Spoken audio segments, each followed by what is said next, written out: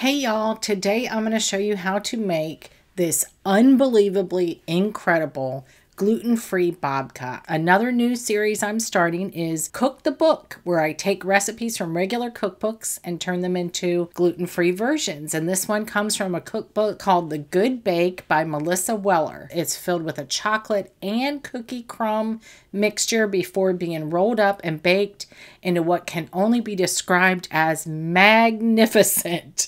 So let's get into it and I'll show you how to make it. If you made my gluten-free sweet dough before, which many of you have, just skip right to the next step.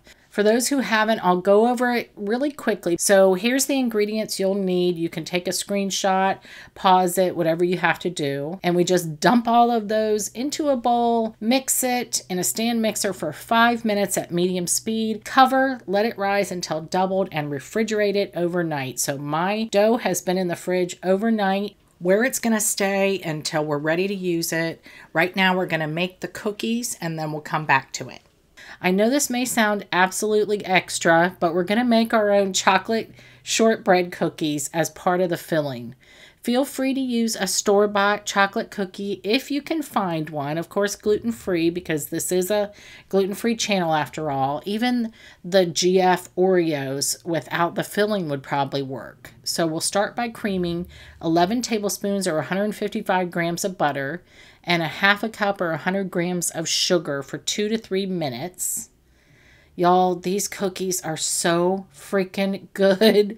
I'll be keeping this recipe in my back pocket just to make them separately. They're so addictive.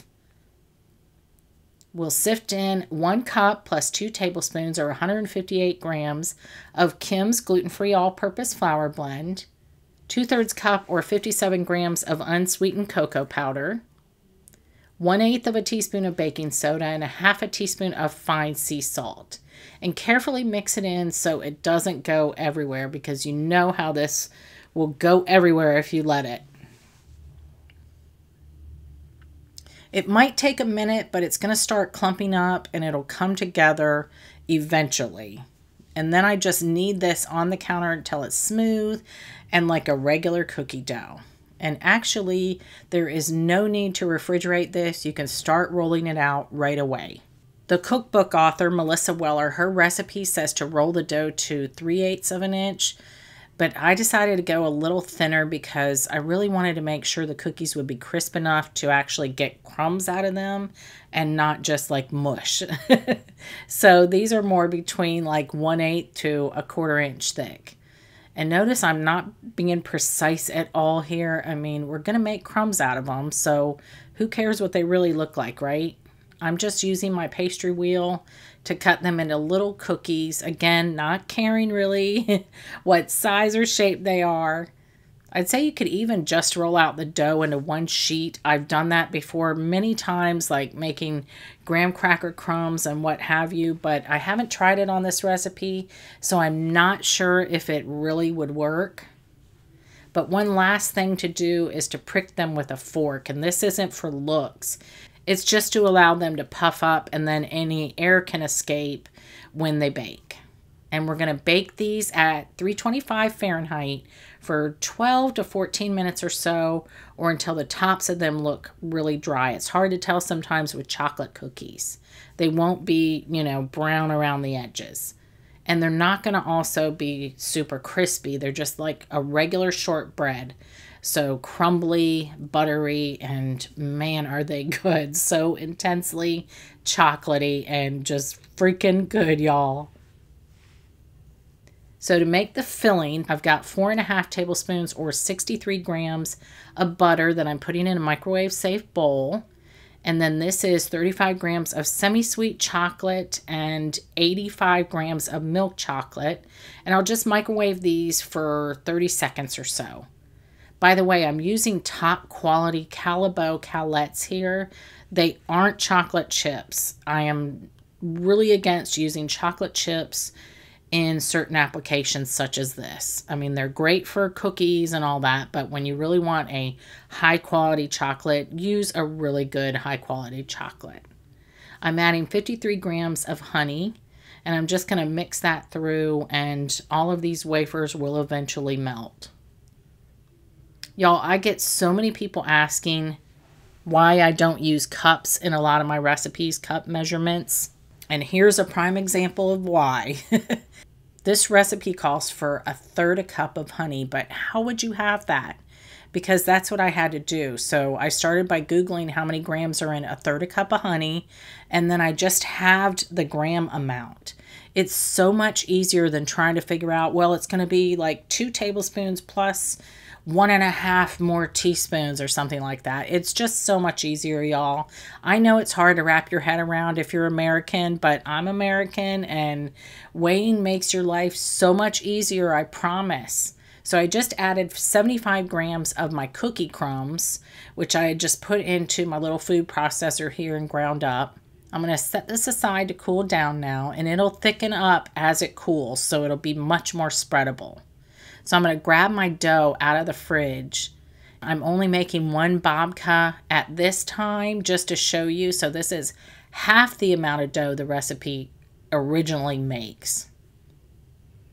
And I'm just going to knead this on my well-floured surface until it's smooth. And y'all know I always have little containers to the side of my different flour blends, all-purpose or bread flour, what have you. And I use those for rolling out whatever dough I'm making. So in this case, bread flour is in my dough. So bread flour is what's going on my counter, or bench as they call it. Now I'm going to roll this out pretty thin. I want it to be about the size of my baking sheet. So a half sheet pan is 13 by 18 inches. So I want to get it to like almost that point. And now I'm just going to fold it, and I want to make sure that it's well floured so it won't stick to itself. But the folding is just so I can transfer it to my parchment lined baking sheet. And then I'm just going to unfold it right onto the parchment. Oh, I forgot to mention too that I sprayed the parchment with nonstick cooking spray, and that's going to make it a whole lot easier to come off of there. Make sure it's gluten-free, of course. And I'm just going to stretch this a little bit to fit the pan and the parchment as best I can. I'm going to cover this, and I'm going to put it in the freezer for 10 minutes. And this will make it so much easier to roll up later because it is so thin, and you'll get really nice, pretty spirals. All right, guys, this is right out of the freezer. I should say that this is not an essential step. You can definitely spread the filling on right after you roll out the dough and roll it up without putting it in the freezer. I just wanted very distinct swirls, and you'll see in a minute exactly what I'm talking about. But like I said, you can skip over the part of the freezer. It might not look quite as pretty. It's still going to taste fabulous, so it doesn't really matter. And see, my filling has thickened up perfectly for spreading, but I've got to be kind of quick because the dough being so cold will make the filling setup even faster. I'm trying to get it on every little millimeter of the dough except for that ½ inch or so furthest away from me. And then you just start rolling it up. And because the parchment was sprayed with nonstick spray, it's so much easier to roll up as well. Make sure you roll it up as tightly as you possibly can.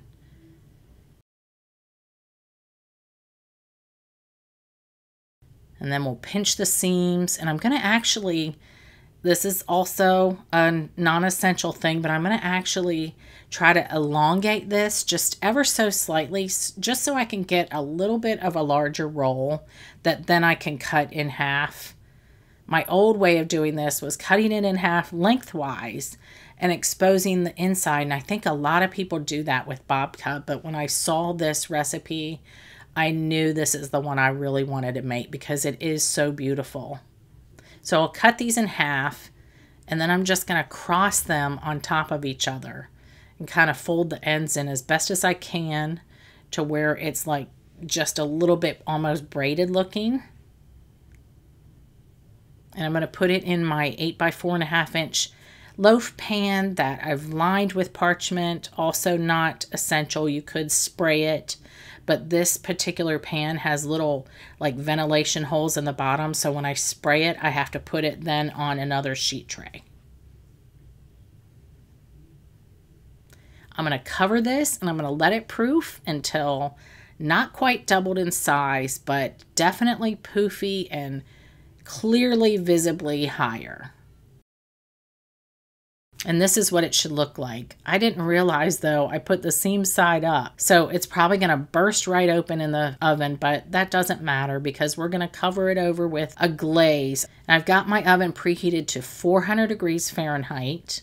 And I'm gonna place a loaf in the oven and immediately drop the temperature down to 350 and bake for 30 to 35 minutes. And it's basically until it kind of springs back when you touch the top, but it doesn't feel when you touch the top like it's raw dough underneath. All right, we can't have a chocolate babka without something on top, right? That's what I've found anyway. Normally, it's either a sugar syrup, which is my original recipe, or a streusel, but this recipe uses a chocolate glaze, and I am all for the chocolate glaze. So I've got 4 ounces or 113 grams of milk chocolate. Again, it's Callebaut, so it's good quality. 4 ounces or 113 grams of semi-sweet or bittersweet. Again, Callebaut. You don't have to use Callebaut. I'm just saying use a good quality chocolate. 8 tablespoons, which is 1 stick or 113 grams of butter, and 1 tablespoon or 20 grams of honey. And we're going to microwave this at 30-second intervals until it's completely melted. Don't like wait for it to show that it's melted. Like take it out when some of the chips are still solid looking, and then you can stir it and those will melt as you stir it. You definitely don't want to over microwave chocolate because it will burn.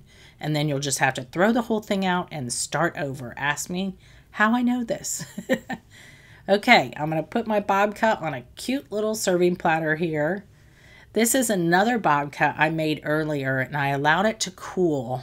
And all you have to do is just spoon this glaze over the top and you can let it drip down the sides and pool up all you want, because nothing's wrong with a little extra chocolate, you know, when somebody goes to slice a piece of it.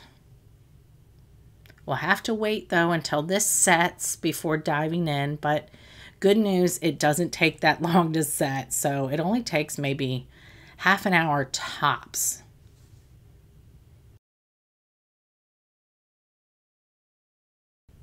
All right, y'all, here's the moment of truth. All our hard work has paid off. And I think thick slices are the only way to go. Don't you? Y'all, come on. Look at this. Sometimes I get so excited about making stuff like this that looks so beautiful because I still can't believe it's gluten-free, but it is. But we still have to make sure it tastes as good as it looks, right? Look at the swirls of chocolate filling. OMG, you guys. Are babkas like a breakfast thing or what? Coffee cake? Dessert? I don't know. I just know they are darn good. That's all I know. Next time, it's going to be cinnamon babka because you know cinnamon takes a back seat to no babka, right? All the Seinfeld lovers out there know what I'm talking about. Enjoy.